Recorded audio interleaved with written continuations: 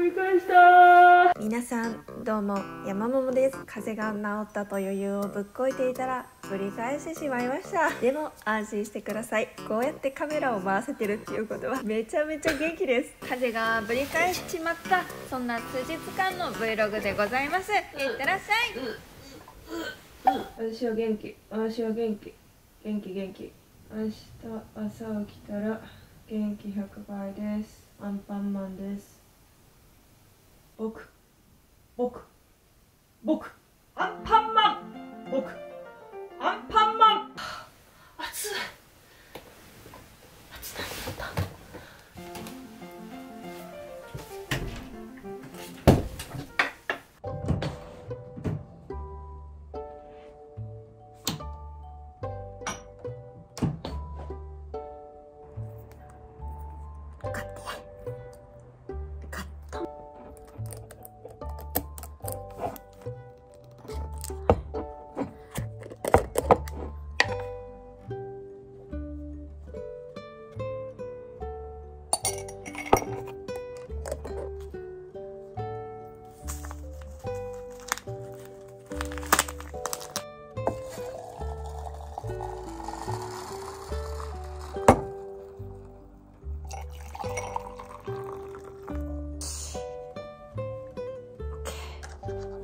夜の癒しの音楽かけて。 Amazon Music からプレイリスト夜のニューエイジを再生します。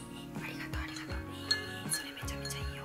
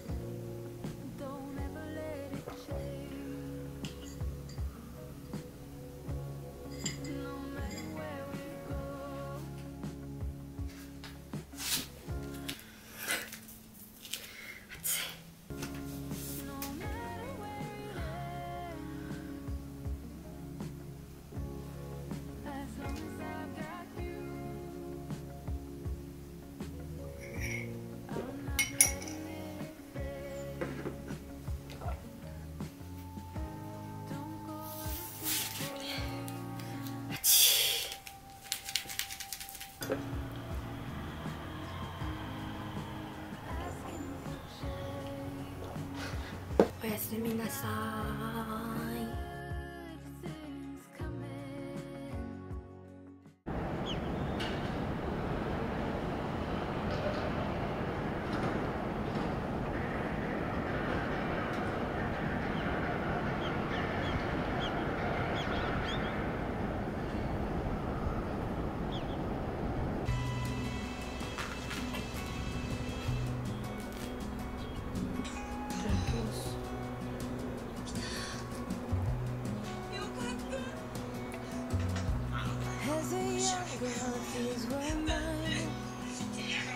We played hide and seek for hours, raised our shadows among the pines. So offshore, playful and free, without a care in the world. I was one rich little girl, daydreamer, kidnap me, take me back, all the way back to them days. Running around in a gown and a crown, barefoot.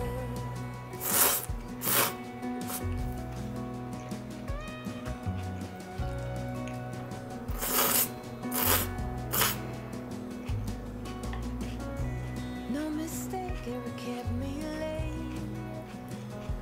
We spent summers catching fireflies and winters on our skates.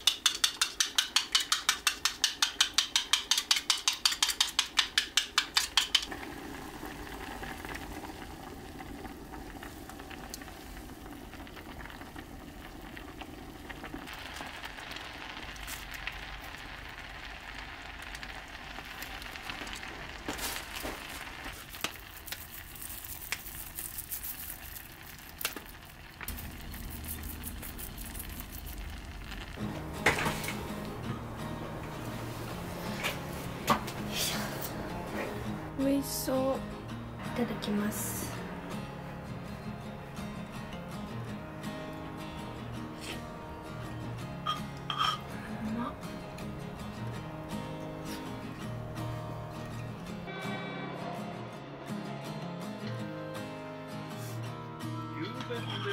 大体の話は伺ったんですが、この竹林にいるんですよ。谷渡りというやつだ。あれは正解して泣いているんだよ。すまんね。すぐに退散するから許しておくれ。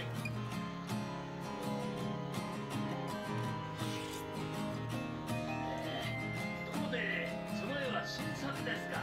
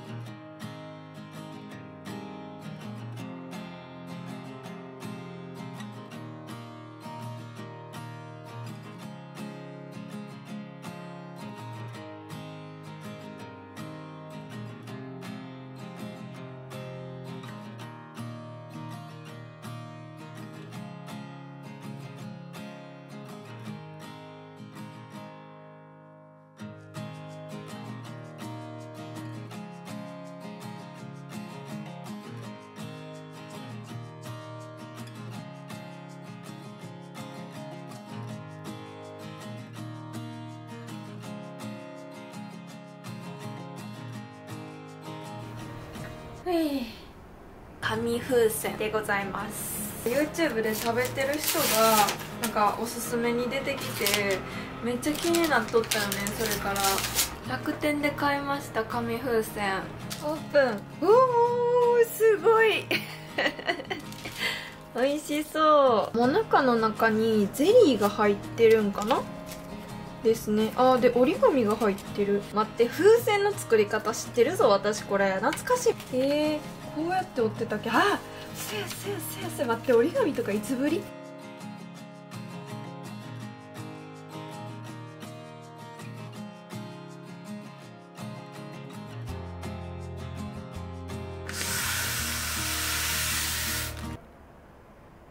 ちょっとよくわかんないですね。本日いただくのはこちらのお菓子です。高木屋さんの紙風船。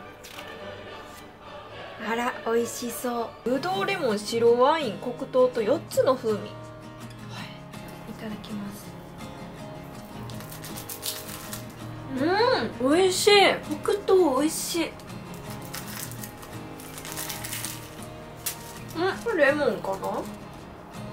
うまっ。これが白ワインや。白ワイン感全然なくて美味しい。その土地その土地の有名なお菓子とかってさ、より一層美味しく感じひん。じゃあ最後ぶどう味いただきます。爽やか、美味しい。まあ私的にやっぱ黒糖が一番美味しいかな。甘いもん食べたい気分の時はやっぱ黒糖やわ。で残りの3つは爽やか系やった。美味しかった。満足じゃ。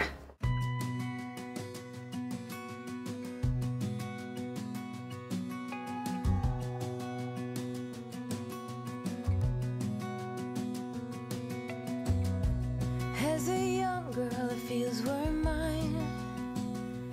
We played hide and seek for hours, raised our shadows, moaned